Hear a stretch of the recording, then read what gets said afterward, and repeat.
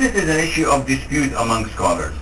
Sheikh Al-Albani, may Allah have mercy on his soul, says that it is wajib to have a sutra, and the other shuyukh here in Saudi Arabia say that it is not wajib, it is highly recommended, because the Prophet ﷺ, as in the authentic hadith, prayed in Mecca next to the Kaaba without a sutra, and the people used to go around the Kaaba in front of him.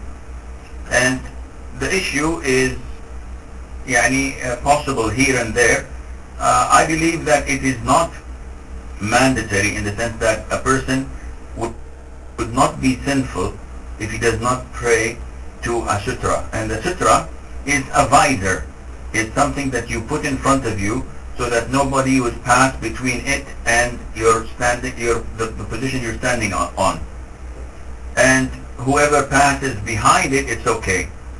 The Prophet ﷺ instructed us to take a sutra, but because of the hadith that proved that he did not pray to a sutra in certain times and places, this makes the instruction, reduces it from mandatory into recommended and preferable. And Allah Azza wa Jal knows best.